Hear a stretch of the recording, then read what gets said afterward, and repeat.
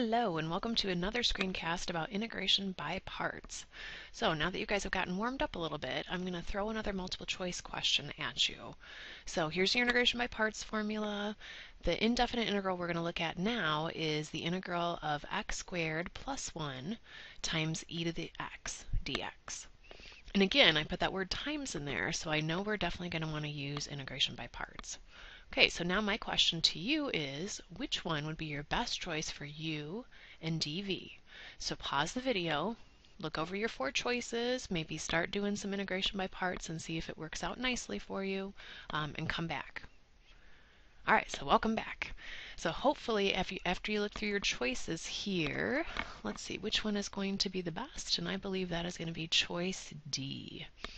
Okay, why choice D? Well, let's go through and look at our other choices and see maybe why that's going to be a good one to eliminate. So in this function, we've got a polynomial, we've got this x squared plus 1, and then we've got the exponential function e to the x. Well, e to the x is easy to integrate and differentiate, so that's fairly nice. But we want this polynomial to get smaller, not bigger. Okay, so definitely picking this polynomial for our u is going to make more sense. So looking at this one here, part A, or choice A, u being e to the x, there's nothing wrong with that. But dv being just x squared, well then what about this plus 1? You can't have any constants dangling in there. So that one doesn't make any sense because it didn't take into account the whole function.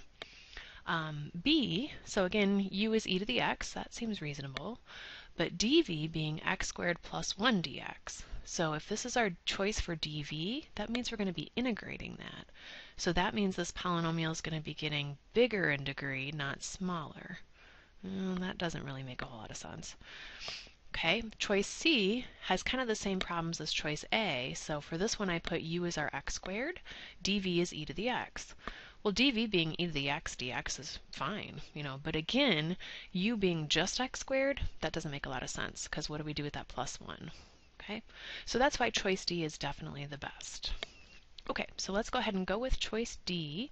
So I'm going to set up my u over here as x squared plus 1, and my dv down here being e to the x dx. And how you organize this is totally up to you. This is just kind of what I'm accustomed to doing, and then filling in the missing pieces that I need. Okay, so if my u is x squared plus 1, my du, so remember we're differentiating this direction, is 2x dx. And then if my dv is e to the x dx, that means I want to integrate this way.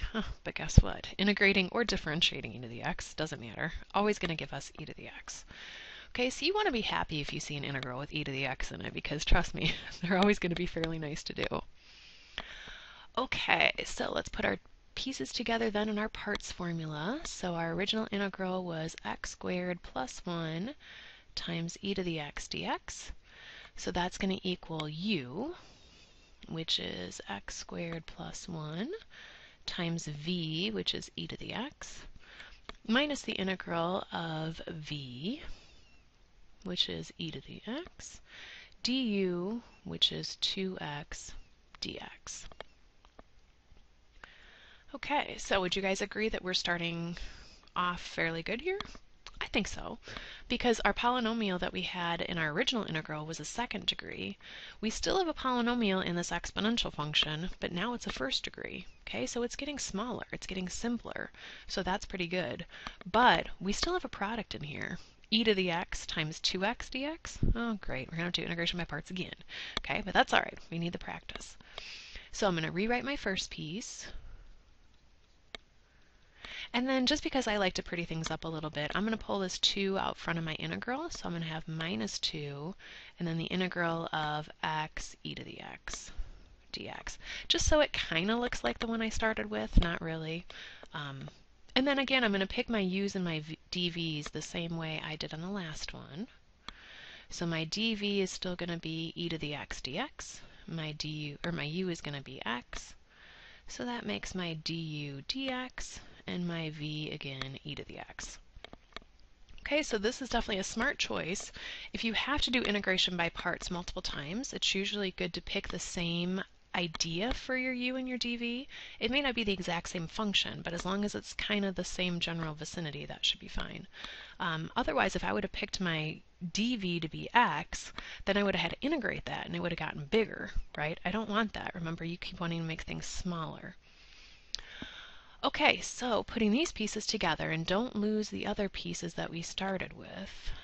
So x squared plus 1 e to the x minus 2. All right, I'm going to put in a big old parenthesis here. Okay, so now this integral x e to the x dx is what I've put my parts over here for. So uv, so that's going to be x times e to the x, and then minus the integral of v, which is e to the x, du, which is dx. Okay, so don't forget, let me highlight this piece in red. Don't forget about this negative 2 on the outside though, so that's going to have to go to all of our pieces on here.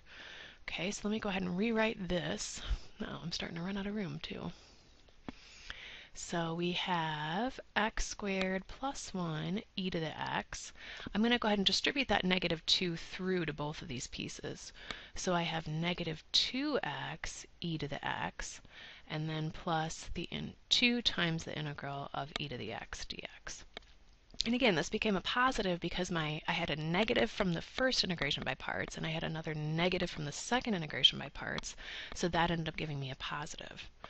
Okay, so now I have a function that's easy to integrate, one of our straightforward functions, so now I can write down my answer. So that's x squared plus 1 e to the x minus 2x e to the x, and then plus 2 e to the x, finally plus c. So that is your final answer. And my challenge to you, oopsie, is to do the derivative of this function and convince yourself that you get back to where we started. Good luck.